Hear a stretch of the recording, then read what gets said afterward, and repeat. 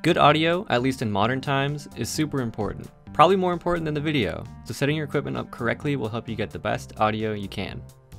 UFO has 2 boom kits, and in each one, you'll find a pair of headphones, an XLR microphone cable, the microphone itself, and the boom pole.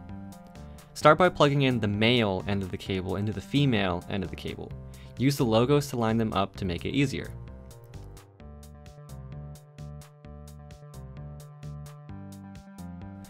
Tightening and loosening the pole can be tricky, but it's righty-tighty, lefty-loosey if you have the microphone end on top, like so.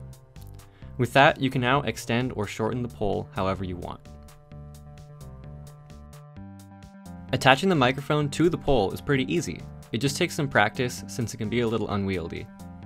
Once you have attached the microphone, always wrap the cord around the pole so it isn't swinging around during takes and makes someone accidentally trip.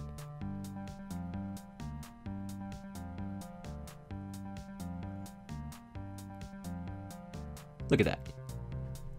Now when you check out a boom kit, you need to check out a zoom recorder too. These are very powerful and pretty simple when you get used to using them. First, plug in the other end of the XLR cable into the recorder.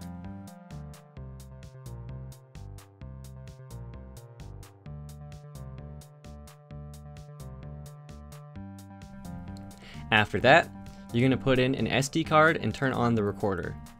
Make sure that the SD card doesn't have any data you hold near and dear, because the zoom will make you have to format the card if you want to record audio onto it.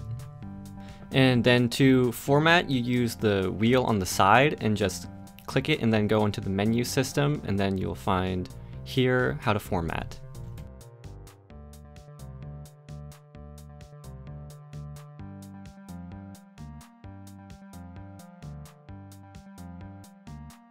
So after all that is set up, plug in the headphones into the jack on the side of the recorder.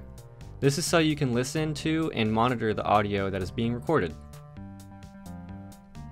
To record, press the red button once. This will let you listen to the audio before you start recording it.